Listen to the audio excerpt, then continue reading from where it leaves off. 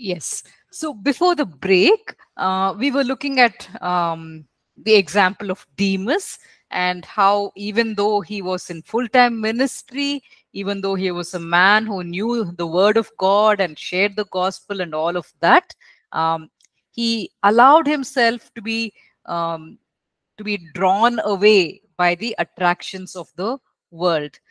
So, how can we keep ourselves from making the same mistake? Let's look at a few scriptures. Maybe the first scripture that we could, read is Mark chapter 4, verses 18 and 19. If someone could please read out for us, Mark 4, 18 and 19.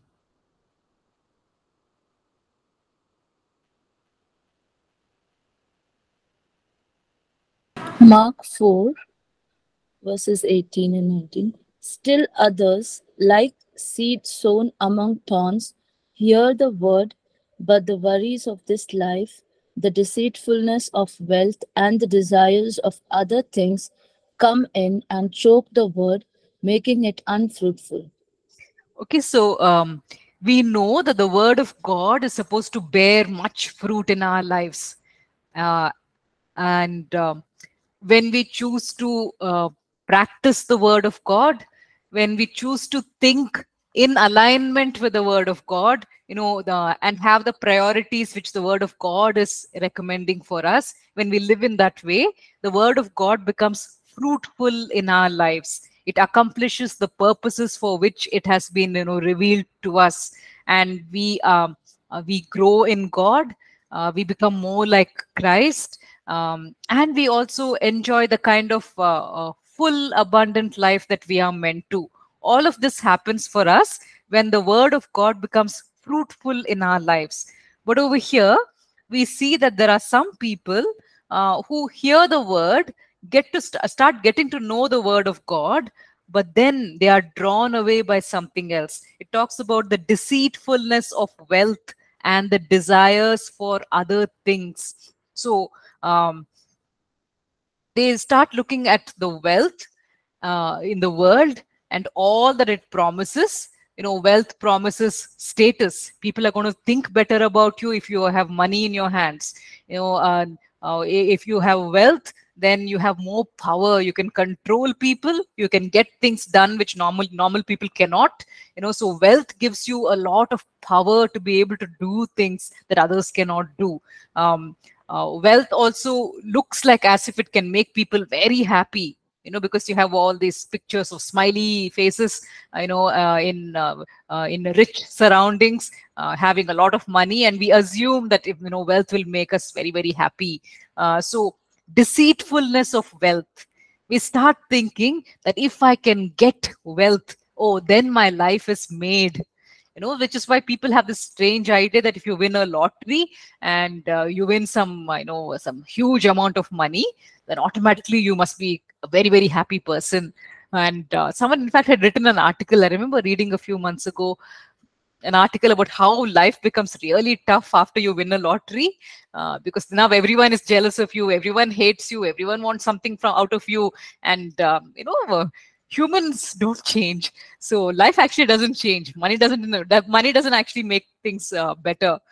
So deceitfulness of wealth. So you start focusing on earning wealth, becoming more rich, assuming that that will make you more happy, that that will take care of the problems in your family, that that will solve all your issues. So the deceitfulness of wealth makes you start spending more and more time in earning that wealth. And what happens in the process? The word of God which you have heard a few times, that word of God gets choked. It gets cut off because you have no time for it, right? Practicing it, following it is going to take a lot of time. You got to spend time in God's presence. You got to be careful about not compromising.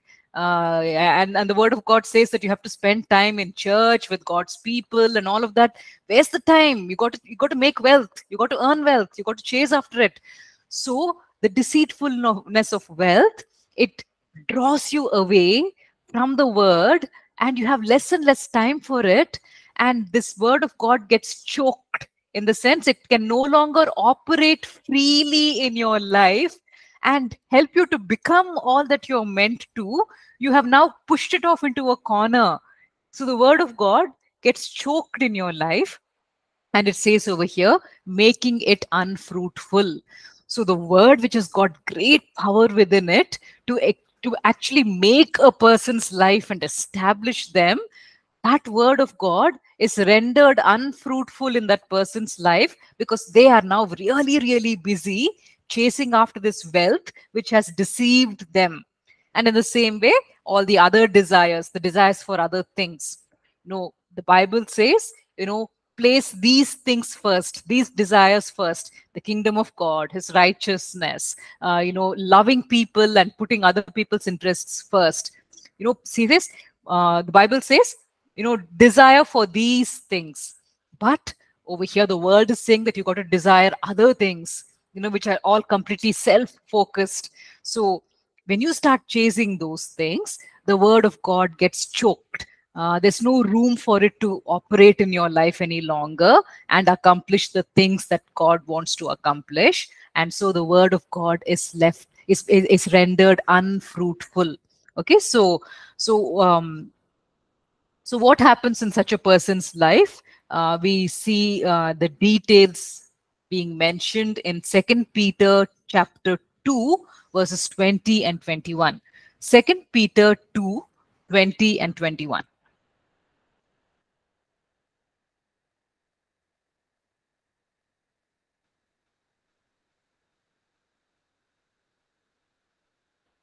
Second Peter chapter 2 verses 20 and 21.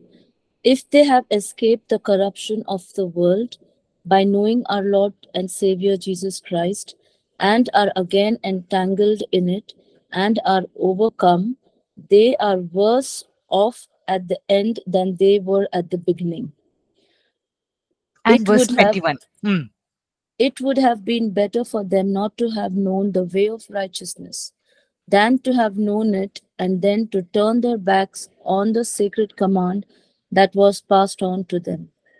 So you see, it's a very dangerous thing for believers to get sucked back into the world. We were in the world once. Our priorities were the same as the world's priorities. And, we had no interest in what God wants. We had no interest in pleasing the Lord. We were in that state. But then we came out of that condition and we got to know the way of righteousness. The way it says over here in verse 21. We got to know the way of righteousness. We got to know our Lord and Savior Jesus Christ.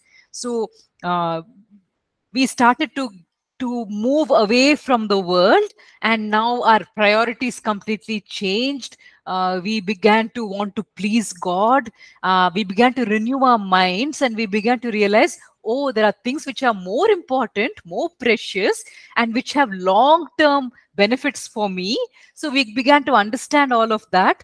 And so the hold of Satan upon our life started to get weak. He could no longer control us the way he controlled us before. We were now no longer in the kingdom of darkness. We were now in the kingdom of the Son. And we started to live free lives. We started to become the Christ-like people that God wanted us to be. Now, such a person, if they neglect spending time in God's word, if they neglect, praying in the Spirit and allowing the Holy Spirit to strengthen them, if they neglect these things and, they start spending more time on worldly things and allowing its, its lure, its attraction to start growing in their lives, when they start doing that, then Satan really sits up and pays attention, because now he's able to gain a foothold in that person's life. And so he will start making every effort to literally drag them down into the pit with him. I mean, that person is in a very, very dangerous state, because now they have deliberately chosen to allow the word of God to start getting choked. They're pushing it off into the sidelines. They have no time for the things of God. They're very, very busy now spending more and more time on the attractions of the world.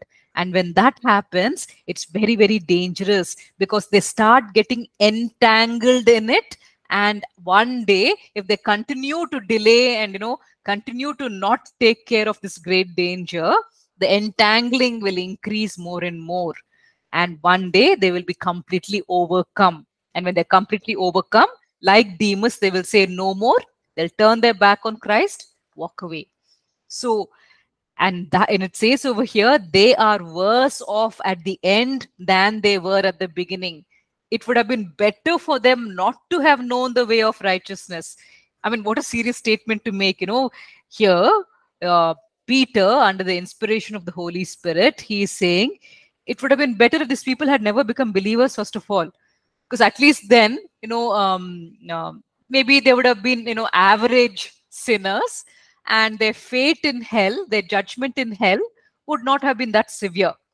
But now, these are people who came into the family of God, who knew the Lord, and who knew the way of righteousness. And now, when they turn their back on it, the Satan's grip on them will be so strong now that he will drag them down probably to the lowest levels.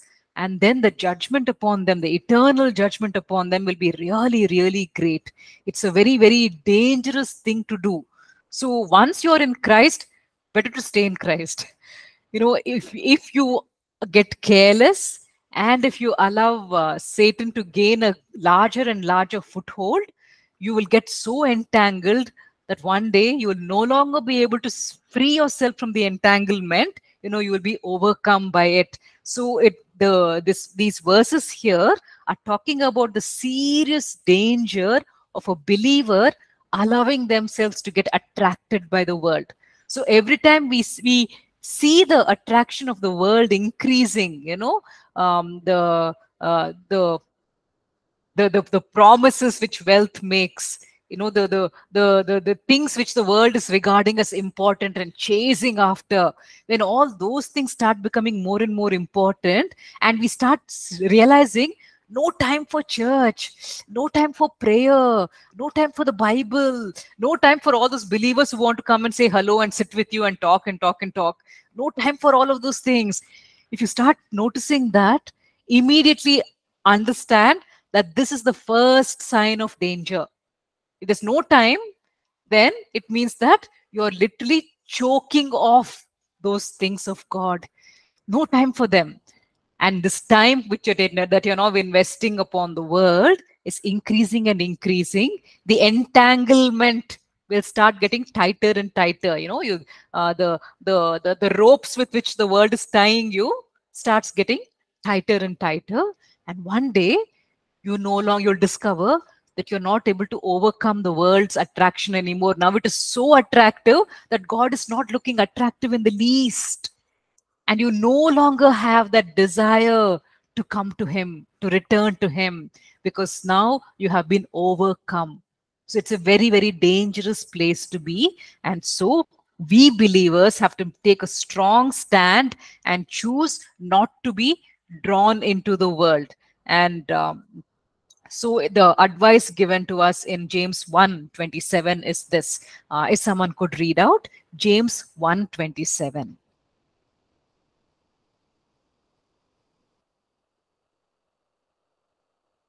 James 1, verses 27. Second. Religion that God our Father accepts as pure and faultless is this: to look after orphans and widows in their distress, and to keep oneself from being polluted by the world. So you see, what is actually true religion, which God the Father finds acceptable, which he considers as pure and faultless. True religion is this, where you are actively involved in the world, in the sense, you can see the need of people, you're going out to them, whether they're believers or unbelievers, you're getting involved in their lives, you're doing whatever you can to help them, to raise them up out of the difficulties that they are in.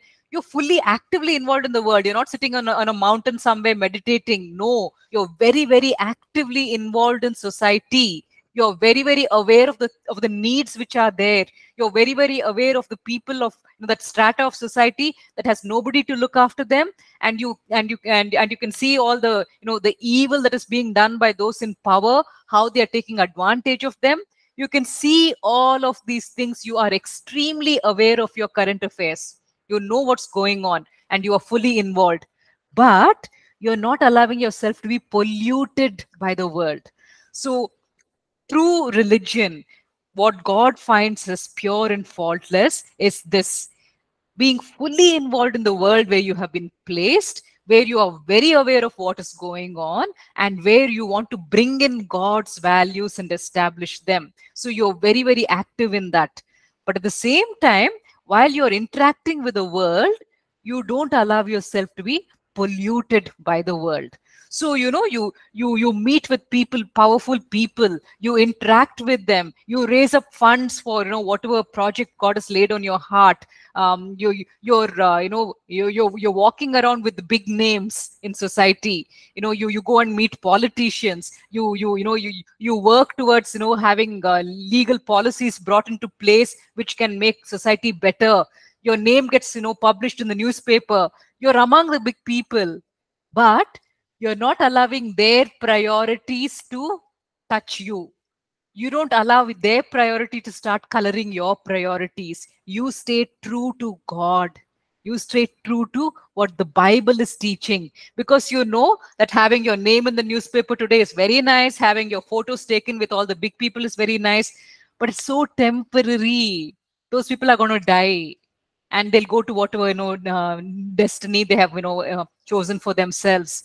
But you are one who is going to one day go into the new Jerusalem and be there for eternity in the presence of God. So you have bigger things on your heart and mind. So you do not allow the priorities of these other people to rub off onto you.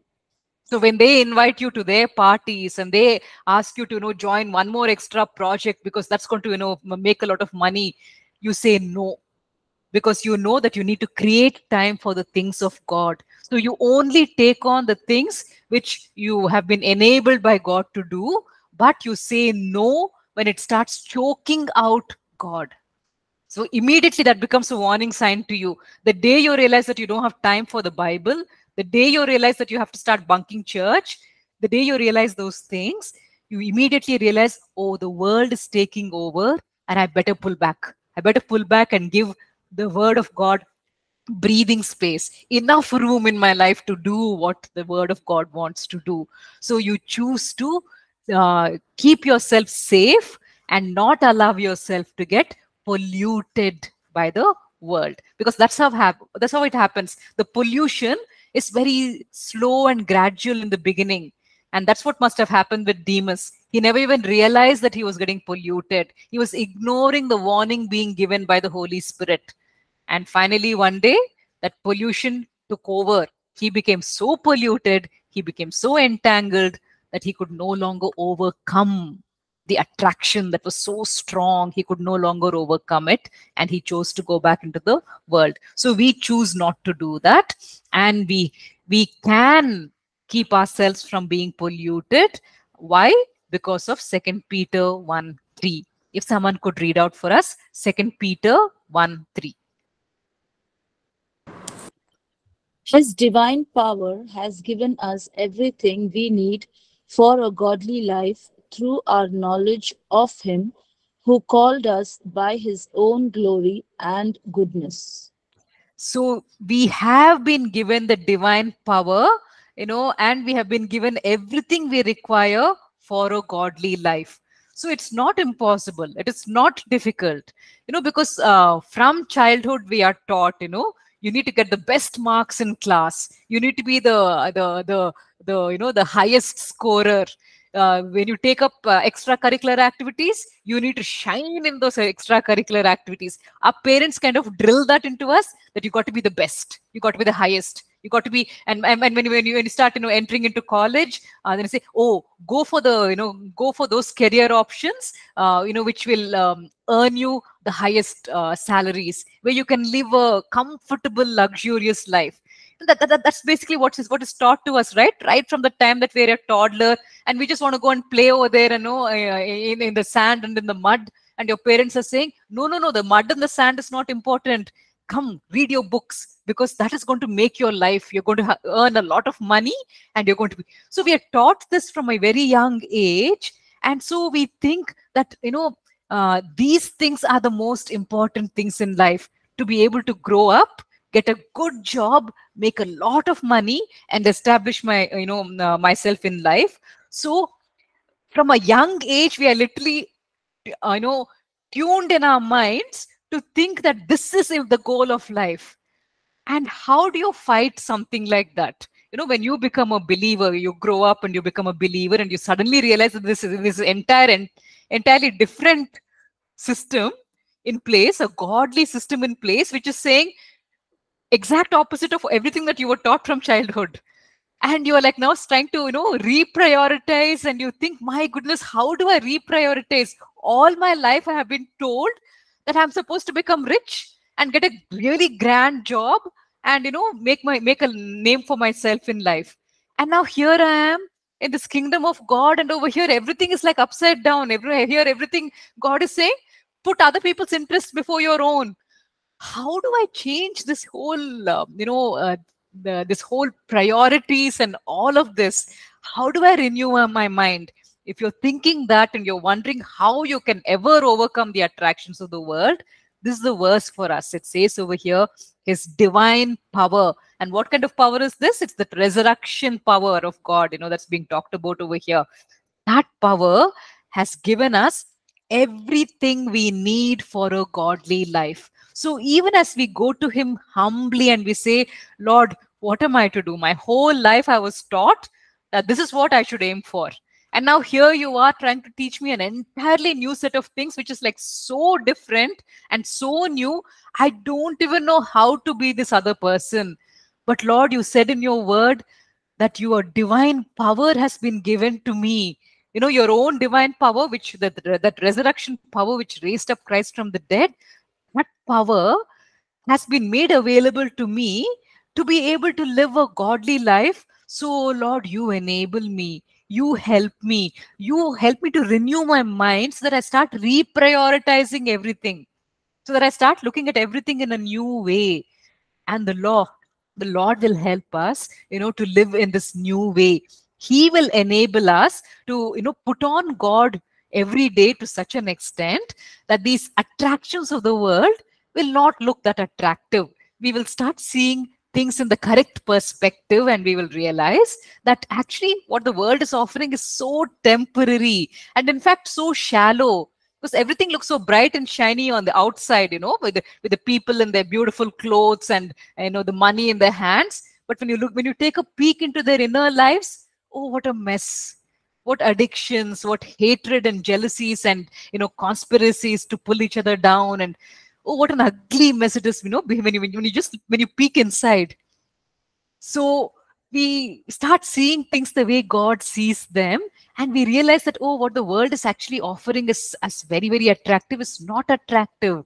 And we're able to stay true to what the scripture is teaching us. So these are things that we start learning through the power of the Holy Spirit who is working in us, and he has already given us everything we need for a godly life. And so he will empower us, he will equip us, so we can turn to him and say, Lord, you promised in your word that I will be able to live a godly life in you. So you help me, oh Lord, to keep myself from being polluted by the world. I want to put on God every day. I don't want to make any provision for the flesh. So even as we say all of those things, he will enable us not to be sucked into the attractions of the world. Coming to the second point, which is very similar to what we have already talked about, the cares and pressures and responsibilities that we have when we are in this world, because we have to earn our livelihood, which means that we have to, spend a huge chunk of our day at our workplace, doing the things which are required for our job. Then when we come home, we have responsibilities at home. We have our family members who are depending upon us. There are things that we need to do for them. And then there are all these, things which are not going right, at the workplace, here at home, in our relationships, the pressures of life, as in, the finances, maybe are not adequate. Then there are people who are working against us, trying to, pull us down, blackening our name. All kinds of things are going on. So all of these are the cares and the pressures and the responsibilities, and those things start weighing down upon you. And you think, my goodness, there's so many things to struggle through in 24 hours. Where's the time for God? So that also becomes another thing which chokes the word. So when we look at Mark chapter 4, 18 to 19, which we have already read, not only does it talk about the deceitfulness of wealth and the desires for other things which choke the word, another thing which chokes the word is the worries of this life. That's what it says in Mark 4:19. The worries of this life choke the word. So when we find ourselves so caught up in our job, so caught up in the things that need to be done at home, when we are so caught up in all these responsibilities that are there on our shoulders, and the word of God starts getting choked, at that time we need to sit and ask ourselves, Lord, how did my priorities go off balance? How do I get back on track? Because the Christian life is all about balance. And God is the one who helps us to stay in balance. He helps us to maintain the right balance between our responsibilities in this life and our responsibilities towards Him, the one who has saved us, the one because of whom, we are able to even think about having an eternal life. So in fact, we have a huge responsibility towards Him. Yes, we have a responsibility towards our work. We have a responsibility towards our families. We have a responsibility towards those in society who are, looking up to us. We do have a responsibility towards all of them. But our ultimate responsibility is towards God. Because of Him, we at least have eternal life now. Because of Him, at least now we have, been, a peace with God has been made, and our future is now secure. So more than anything else, we have a responsibility towards God. So He gets to decide how to strike the balance. He gets to decide how much time I should spend on my work. He gets to decide how much time I should spend, on responsibilities regarding the family, regarding society and all of that. And He will enable us to strike the right balance. That's what Jesus says, right? He says, all those who are tiring and weird, heaps of burdens on your shoulders, come to me. Come to me, and He says, I will teach you. He says, I'm a gentle and humble teacher, is what He says in Matthew 11. The verses are Matthew 11, 28 to 30 or something like that. And over there in those verses, He says, I am a humble and gentle teacher. I will teach you, So rather than putting on the yoke of the world and allowing it to tell you how you should live, put on my yoke. I will tell you how to live in a balanced way. I will teach you the right priorities so that you will be able to fulfill the things that you're supposed to do.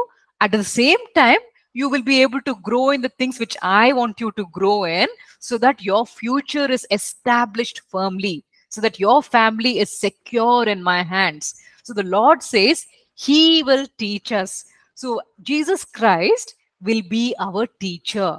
He will, speak to us even as we spend time in His presence. He will show us how to balance things, how to get things right. So He will enable us to balance the cares of this life with the heavenly priorities that we also need to be watching out for. The Lord will do this for us. So we need to go to Him, and He will help us. Another thing that maybe we could keep in mind would be 1 Peter 5, 7 to 9. If we can have someone read out 1 Peter 1, 1 Peter 5, 1 Peter chapter 5, verses 7 to 9. Cast all your anxiety on him because he cares for you. Be alert and of sober mind. Your enemy, the devil, prowls around like a roaring lion, looking for someone to devour. Resist him, standing firm in the faith, because you know that the family of believers throughout the world is undergoing the same kind of sufferings. It says in verse 9, resist the devil, standing firm in the faith. So we choose to believe and trust this Jesus and say, no, Jesus knows what is best. He is my teacher. He said, take my yoke upon you. He gave me the salvation invitation. Jesus Christ gave his salvation and invitation and said, come to me. Don't follow the world anymore.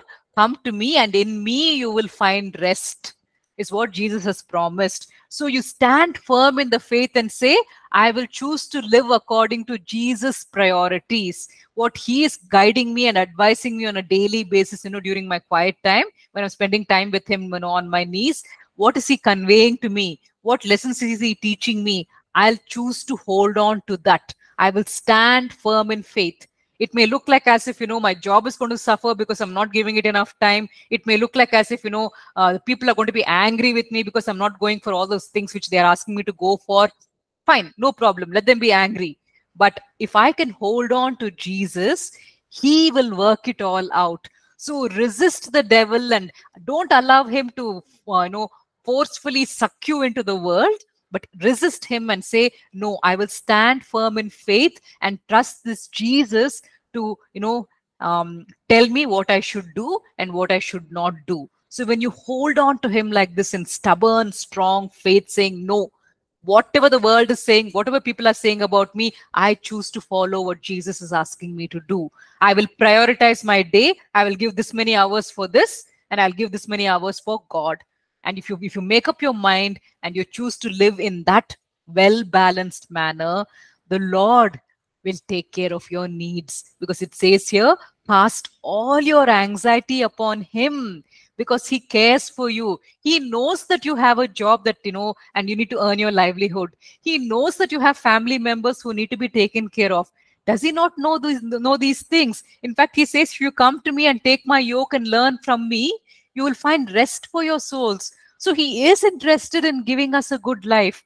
But he says, you got to trust me to, to decide for you what your priorities should be. I will tell you how to work out your, work and, home, family life balance. I will show you how to balance between the responsibilities of the world, which you need to fulfill, and your responsibilities towards me and towards the kingdom of God. I will show you how to do these things. And he's a very, very practical God. He will bring very, very practical thoughts to your mind, even as you're spending time in his presence. He will guide you and lead you on how to live out your life, because you can really cast all your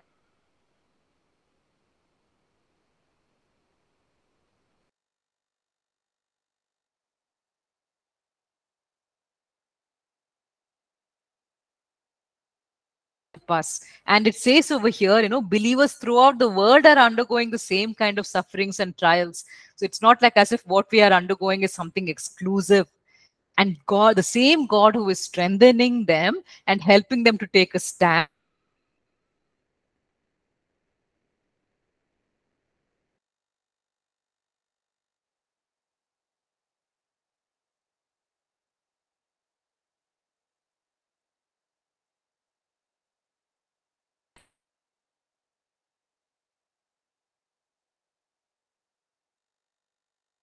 will come through for us. If we could actually go to Matthew 11 and look at that before we, move to the next point.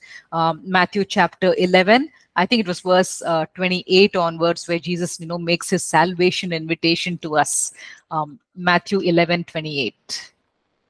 Matthew 11:28. Come to me, all you who are weary and burdened, and I will give you rest.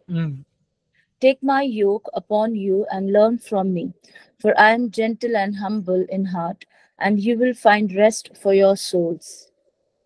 For my yoke is easy and my burden is light. My yoke is easy and my burden is light. Jesus does not lie. So he's not saying that life will be easy, because he says, you will have trials as long as you're in this world. He has made that very, very clear. So he's not saying that, all your problems will go away. But what he's saying is, as you learn to depend on me and learn from me, you'll discover that what I'm teaching is actually practical. You will be able to do it. So because there are people who are taking on so many responsibilities, and they still have time for God, and they are doing something significant for his kingdom. They are not in full-time ministry. I mean, they have their own routines and responsibilities that God has given to them, but they are able to make an impact for the kingdom of God in their own way.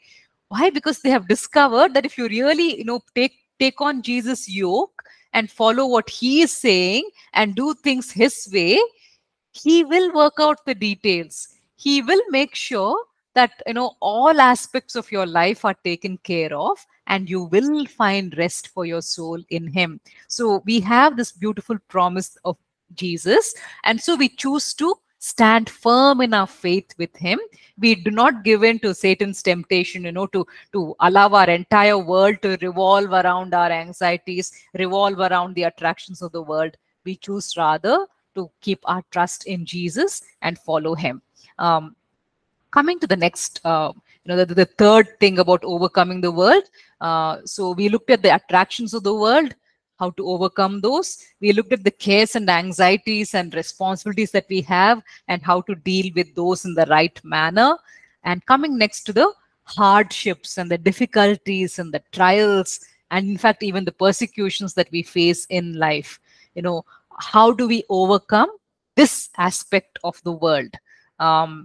So just going to that verse which talks about the trials which will be there in the world, and how Jesus says, don't worry, I'm still there with you. That will be John 16:33.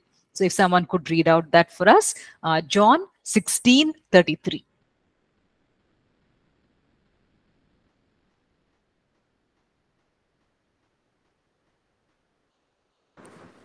John 16:33. I have told you these things so that in me you may have peace. In the world you will have trouble, but take heart, I have overcome the world. So Amen. Jesus is saying you will have trouble in the world, because we are living in a fallen world, and that fallen world is following a very crooked system with very crooked priorities. They are giving a lot of importance to things which are minor, and things which are really, really important, they are not giving any importance to them. And that is why so many people are suffering. The rich are getting richer, their lives are good, but then the ones who are poorer are really suffering because of the way the priorities are all wrong, all messed up. And that is why we are the world that we are living in is in such a mess, and things are not going to be smooth living in this kind of a world. So there will be trouble, there will be hardships, but Jesus says, you can still have peace in me. In me you may have peace, is what he says. So he says, take heart, I have overcome the world. I know exactly how to deal with all these issues that you are facing. So even as you choose to trust me, keep your eyes focused upon me, do the things which I'm guiding you to do. And even as you're doing that, I will make sure that, I'll guard your heart and mind, so that you will have peace in spite of all that's going on in your life. So this is a promise that God makes to us. So there are times when we will be persecuted because of our stand for Jesus. We are not willing to compromise. We are not willing to do the crooked things which the world does. And so when that happens, the hardships that we face will increase, because the people are opposed to the lifestyle that we have chosen, the godly lifestyle which we have chosen. So they will oppose us. So not only will we have the normal hardships which other people face, we also have this additional hardship of standing up for Christ, and that brings trials into our life. But Jesus says, take heart, don't feel discouraged, don't feel like giving up. You never have to feel that you have to give up, because as long as I am there, I will always make a way. I will find some way for you to come out of the situation. So it says here, Jesus says here, take heart, in the sense, don't get discouraged. Don't think that this is finished. Now it's all over. No more hope. No, never ever think that. Take heart, because I have overcome the world. I know exactly how to deal with this world, because Jesus says, I lived in this world. I was part of it. I know exactly what's going on over here. I know what the pressures feel like. I know what people are capable of. I know all the things that can go wrong. I am aware of it. I've undergone all of that. But I overcame all of that when I was in the world. When he was not even using his divine powers, you see, he was completely relying upon God, upon God the Father, and he was choosing to be 100% human. So in his humanness, he overcame every aspect of the world, including the trials and the hardships and the cares and anxieties of this life and all of that. So he knows how to overcome it. And he says, I will be your teacher. Come to me, take my yoke upon you, learn from me, and you'll discover how gentle and humble I am in the way I teach you. Such a beautiful thing that the Lord can do for us. So we choose to trust him, and he will enable us to, live our lives right. Just, moving very quickly into some points which are given in our notes regarding how to be overcomers in this world. So the first, of course, is that we should, we've kind of talked about all these things already. So this is like, we are summarizing it. So the first point is, we choose to set our desires on what is above. Because as long as our eyes are upon the things of this world and we are going on feeding those desires will grow strong, obviously. So rather than, keeping our eyes on material things and allowing those desires to get stronger, we choose to set our desires on the things above. So, okay. We will need to look at maybe two Bible passages just to get, the both sides of the situation.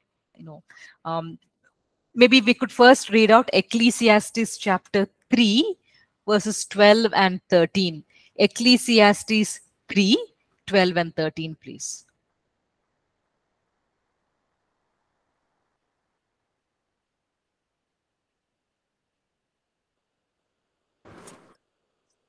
Ecclesiastes chapter 3, verses 12 and 13.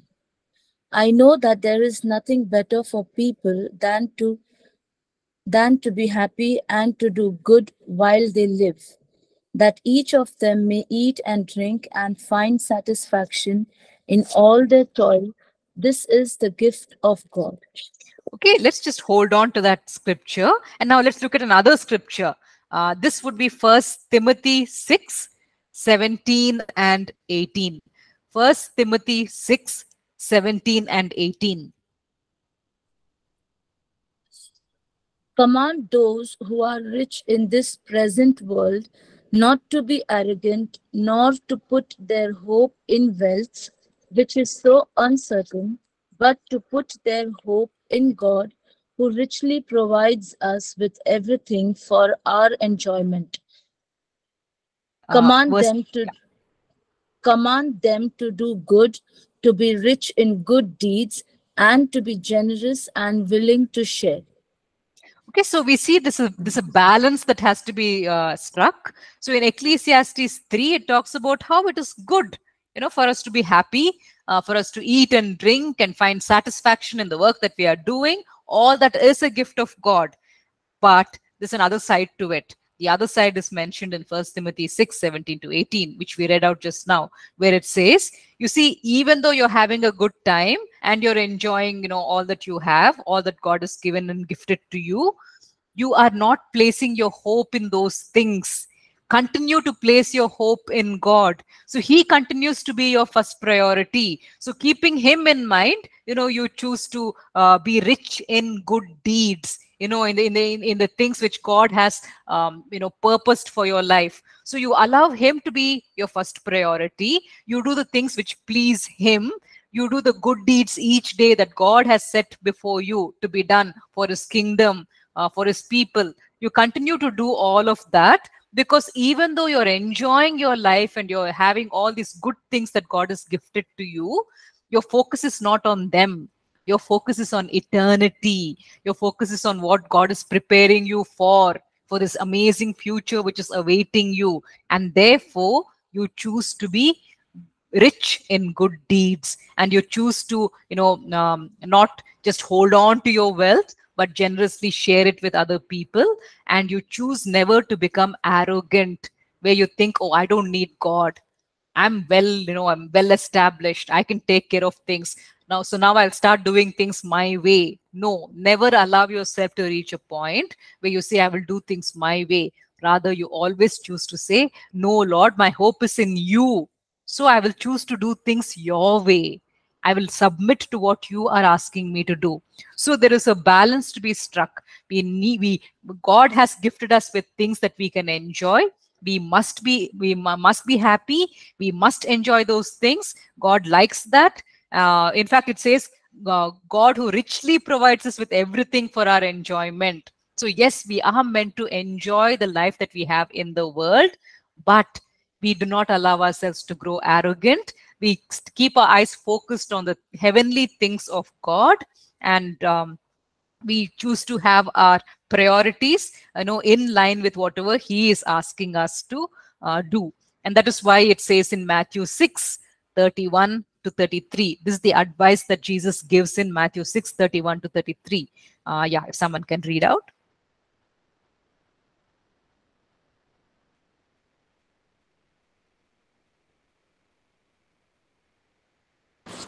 Matthew 6, verses 31 to 33. So do not worry, saying, what shall we eat, or what shall we drink, or what shall we wear? For the pagans run after all these things, and your heavenly Father knows that you need them.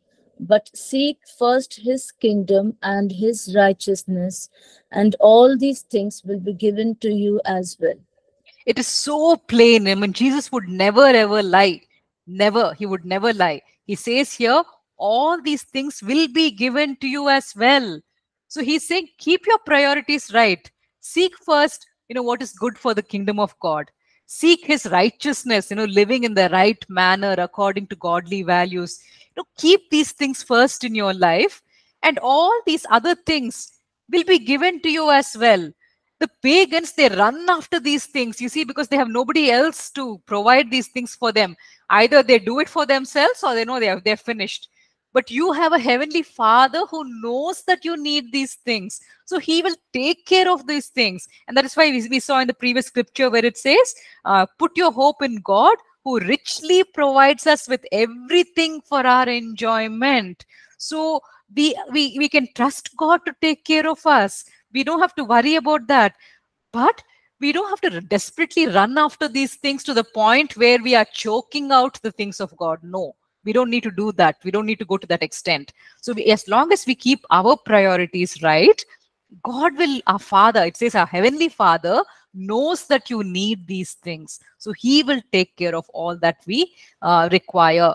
And so in the context of all these verses which we have looked at, we now finally come to this verse which says what you should be setting your heart upon. If someone could read out Colossians chapter 3 verses 1 to 3. Colossians 3, 1 to 3. Since then, you have been raised with Christ.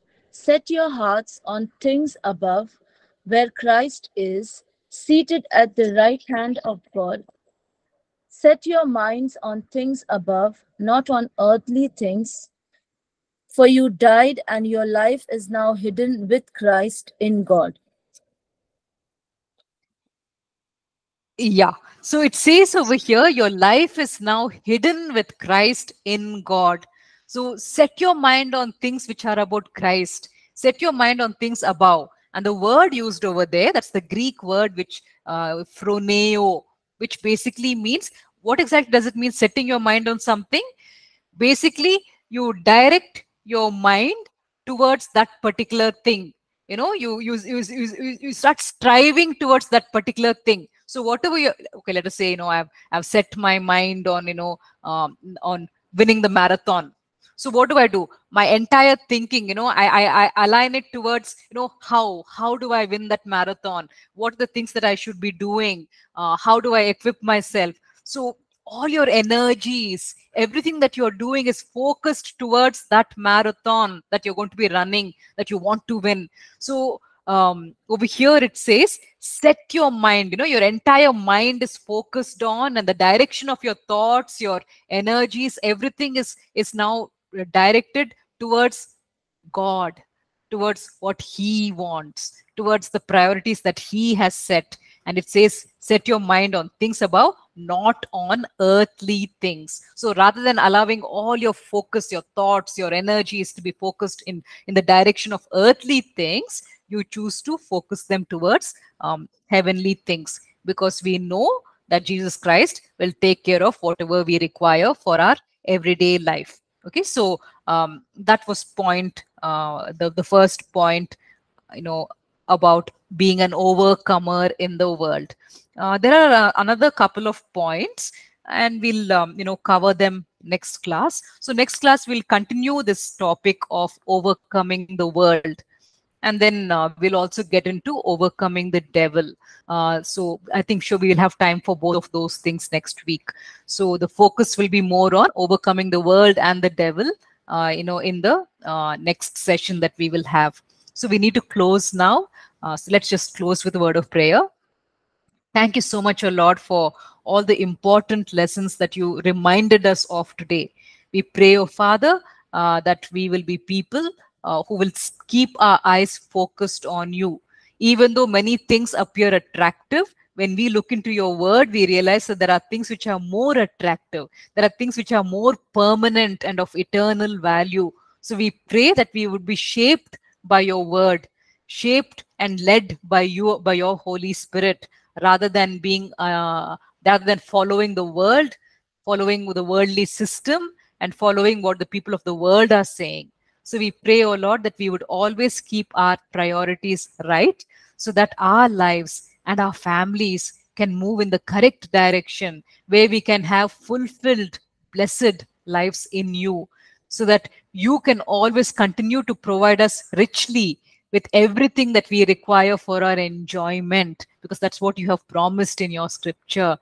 Help us, O Lord, to strike the right balance between the responsibilities of the world and placing you first, so that all other things fall into place in our lives and in our homes. Thank you, Lord. In Jesus' name, amen.